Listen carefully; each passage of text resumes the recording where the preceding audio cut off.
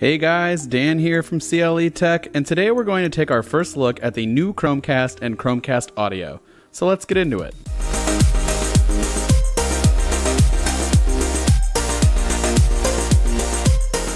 The packaging for each device is practically identical.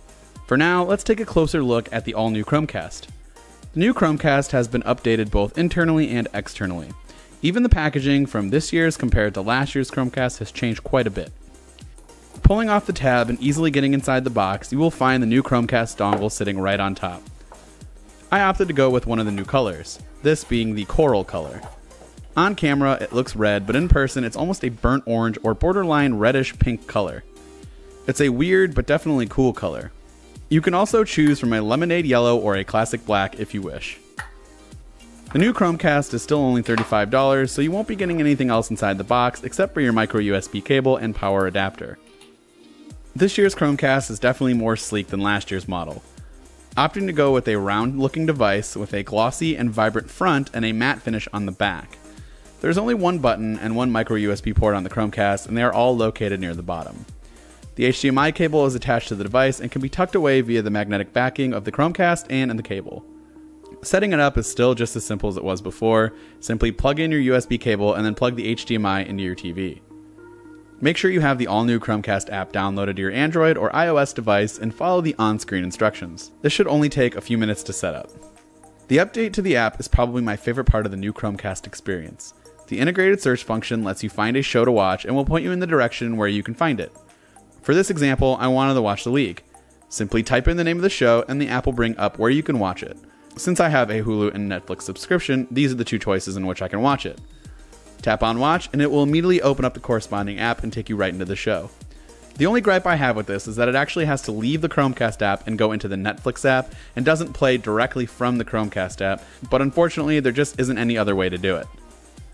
Everything seems to be pretty fast too, and the app also gives you suggestions on what to watch next or what else is trending on YouTube. Jumping into the box for the Chromecast audio, you're going to find similar contents in a similar box. This time, being that this is an audio device, you will get a small 3.5mm to 3.5mm cord along with your micro USB cord and power adapter. The Chromecast audio looks almost identical to the new Chromecast, but this takes on more of a vinyl record approach and feel with the design on the front. It only comes in one color and there are no attached cables. Other than that, it functions the exact same way using the same Chromecast app. Setup is simple too. I plugged in the Chromecast audio device into the 3.5mm cord that I already have on the back of my M Audio speakers. Then, just like the Chromecast, I went under the devices tab and my Chromecast audio was immediately detected. A couple of minutes through the same setup process and you're all set. Now some of you might think, why should I spend $35 on something like this Chromecast audio when I already have a Bluetooth speaker? Well, the Chromecast audio, for one, doesn't connect via Bluetooth, but instead uses Wi-Fi. So the quality of your sound is going to be amazing and it won't drain your battery so quickly.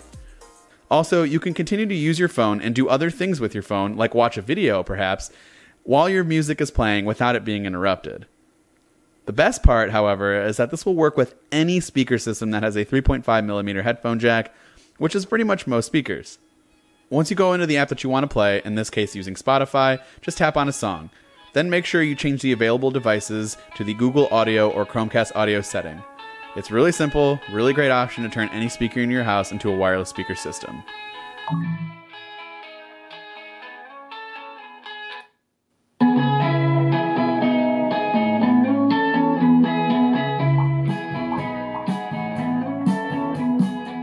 I will highlight more features in my full review for both devices, but for now I wanted to just touch on some of the basics. If there is something specific that you want to see in my full review, please leave a comment below letting me know. Also, please be sure to hit that like button and be sure to subscribe so you don't miss videos like this one or other videos that I might have in the future. And as always, I will see you in the next one.